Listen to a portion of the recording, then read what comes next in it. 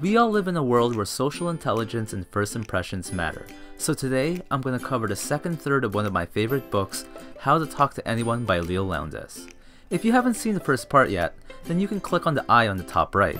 Now last time I asked for 200 likes from the video, and you guys destroyed it. And so if this video shatters 50,000 views, I will make a part 3. So let's begin. The first tip is that if you want to banter like the big shots, like you're a VIP, you have to use their words. According to Leil, big cats don't hide behind euphemism. She says using a substitute word like adult entertainment instead of pornography is like saying, "Whoops, you are better than I am. I'm in polite company now, so I'll use the nicey nice words." So remember, try to call a spade a spade. Tip number 33 is to never make an innocent joke at someone else's expenses. So avoid making jokes like, "Enjoying that cheesecake, huh?" It might get you a cheap laugh, but you might end up regretting it, as oftentimes big cats will have the last laugh. I can lose a few pounds, but you're stuck with that face forever. Back in ancient Egypt, if the messenger brought good news to the pharaoh, he was treated like a prince, but if he delivered misfortune, his head was chopped off.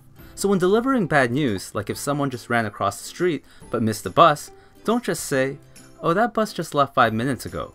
Instead, smile, sigh, and sob a little, and be sympathetic. Also, sometimes big winners know when not to give news to anyone, even when being pressured. The next tip is when someone persists in questioning you on an unwelcome subject, simply repeat your original response and use precisely the same words in the same tone of voice. Hearing it again usually quiets them down. "So I heard you and your business partner got a divorce." "We're separated, but the company is unaffected." "Are you still together?" "We're separated, but the company is unaffected." "Are you still working in the company?" "We're separated, but the company is unaffected." Next, remember that people who are VIPs in their own right don't slobber over celebrities. So when you are chatting with them, try not to compliment their work. Simply say how much pleasure or insight it's given you. But if you do single out any one of the star's accomplishments, make sure it's a recent one. Like telling Leonardo DiCaprio that you enjoy Titanic would not likely endear you to him. Tip number 37 is to never let the phrase "thank you" stand alone. People use the word "thank you" so often that people don't even hear it anymore. So always follow it with the word "for", like "thank you for asking" or "thank you for being so understanding." The next tip is to scramble your life once a month so you can become more comfortable discussing a variety of interests, because different groups have different lingo. Like scuba divers might ask each other, "Do you prefer wrecks or reefs? Ever done night diving?" And so on. So do something you've never dreamed doing, like participate in a sport or hear a lecture on something totally out of your experience. Not only does this make life more interesting mixing things up, but Leil says that it'll allow you to learn up to 80% of the right lingo and insider questions from just one exposure. Which leads to tip number 39. Ask a friend to teach you the language of the crowd by teaching you a few opening questions. For example, your friend might tell you to ask an artist what medium they work in, which is the insider's way to ask if they work with acrylics, oil, charcoal, pen, and so forth. And your friend might tell you how to never ask an artist if they work in a gallery. That can be a sore point. But instead ask, "Is there any place I might see your work?" Next, before trying to engage with other professions, find out what the hot issues are in their field. You can even ask your friend or informant for special insider greetings. Like some actors cringe when they hear "good luck" before a show, but they smile when they hear "break a leg." But that's the last thing a marathon runner wants to hear. The only thing they want to break is their personal record. So tell them, have a personal best. Tip number 41 is to secretly learn about their lives by reading magazines, journals, and blogs, and researching their professions or hobbies. The next tip is for when you're in other countries. Before stepping on foreign soil, get a book on the do's and taboos around the world before you ever shake hands, give a gift, make gestures, or even compliment anyone's professions. Like in Japan, opening a gift in front of the giver is a no-no, because saving face is important there, and it would be embarrassing to discover that the gift they gave was not as nice as the one they received. Also, when traveling, there's often an insider's price, so before every big purchase, find several vendors, make friends with them, and learn their lingo. Then once you're armed with a few words, like knowing jewelers say stones and not diamonds, or how the top part is called a table, then you're finally ready to head to the store you're going to buy from. Next, pay attention to people's movements and pretend the person you're talking to is your dance instructor. Is their movement small, big, fast, slow, jerky, fluid, old, young, classy, trashy? then simply imitate their movement, which will subconsciously make them feel comfortable, assuming you don't get caught. But if you want to learn much more on body language, then I have an entire video just dedicated to this subject. Next, just like copying their body language, listening to the nouns, verbs, prepositions, and adjectives of your conversation partner and then echoing some of it back can help build subliminal rapport. It can make them feel that you share their values, their attitudes, their interests, and their experiences. I also personally sometimes do this with words and emojis when I text, chat, or email people. Next, to give your points more power and punch, use analogies from your listener's world. Like if your customer is a gardener, then talk about the sowing seeds for success. And if the person is a pilot, then talk about the concept of really taking off. This technique tells your listeners that you like them and that you share their interests. Tip number 47 is about not using simple, short, supportive statements like, uh-huh. Instead, use complete sentences like, I can appreciate you decided to do that. Or, that's really exciting. Or, it's charming you felt that way. Now it requires a little of listening to choose the right empathizers, but it can really help them feel that you really understand. Next, we'll fine-tune the previous technique by matching your empathizer depending on the anatomy the person is talking through, whether that would be their eyes, ears, or heart. Here's an example. If your business colleague describes a financial plan says, with this plan, we can see our way clear in 6 months. You can respond with, I see what you mean.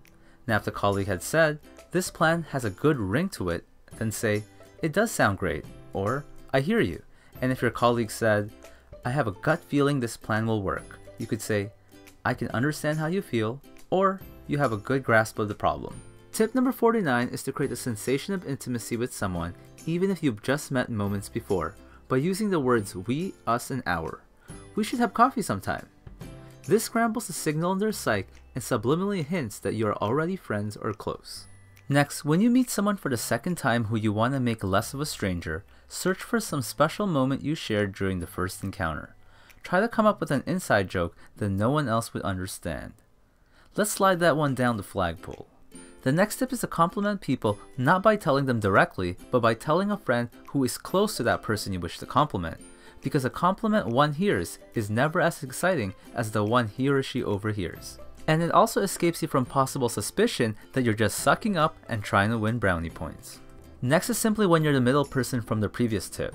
So if your boss tells you that your coworker is doing great, then become the bearer of good news, just like a carrier pigeon.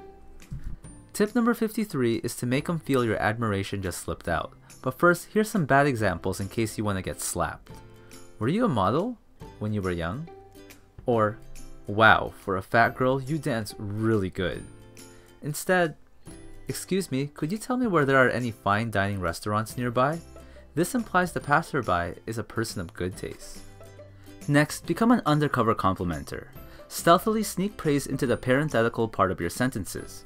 For example, anyone as fit as you would have zipped right up those steps, but boy was I out of breath. Or, because you're so knowledgeable in contract law, you would have read between the lines, but stupidly, I signed it. Tip number 55 is the killer compliment, which is commenting on some very personal quality you spot in someone. It's not like, I like your shirt, but more like, what exquisite eyes you have, or you have a wonderful air of honesty about you. But there are rules to this. Only deliver killer compliments in private to not embarrass the person in a group. It also has to be believable and only deliver one very occasionally. If you want to praise friends every day, then apply the next tip, little strokes. That means letting them know how much you appreciate them by caressing them with verbal little strokes like, nice job, well done, cool. But why should you do this? Because most people go through their day-to-day lives accomplishing and doing good things without getting appreciated. But the timing when you do this is also important. And so, the next tip is about praising people right after they just finished the feat. You were terrific, or wow. Now what if the person really bombed or messed up, you may ask? Well, Leil says that this is one of those few moments in life that a lie is condoned by most ethical individuals. When sanity later returns to the recipient and they suspect they screwed up, they will forgive you for your compassionate falsehood. Tip number 58 is to return the compliment right back to the giver, just like a boomerang. So instead of just saying thank you or it was nothing, which can insult a well-meaning person's power of perception, follow these examples. How was your vacation in Hawaii? Oh, you remember I went to Hawaii? It was great. Are you over that cold?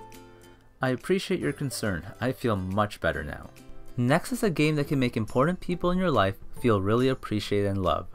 First ask them what they would like engraved on their tombstone, then remember it and then don't mention it for a while. But when the moment is right, say, I appreciate you or I love you, then fill in the blanks with the very words that they gave you weeks earlier. Jane, I appreciate you because you spread joy wherever you go. Harry, I love you because you live life your way. Tip 60 is to think of yourself as a personal radio drama every time you pick up the phone. If you want to come across as engaging, then turn your smiles into sounds, your nods into noises, and all your gestures into something your listeners can hear. Also, if you're like most people who lose their energy while on the phone, then increase it by like 30%. Next, people perk up when they hear their own name, so use it more often on the phone than you would in person to keep their attention. Your caller's name recreates the eye contact and the caress that you might give in person. Lastly, tip number 62 is, don't answer the phone with an I'm just so happy all the time attitude. Answer warmly, crisply, and professionally. Then after you hear who is calling, let a huge smile of happiness engulf your entire face and flow over your voice. This makes your caller feel as though your giant warm fuzzy smile is reserved for him or her. With that said, I think this tip was created before caller ID, but try it anyways. Thanks for watching, and because I'm approaching 25,000 subscribers, I'm giving away a copy of this book to a random commenter below.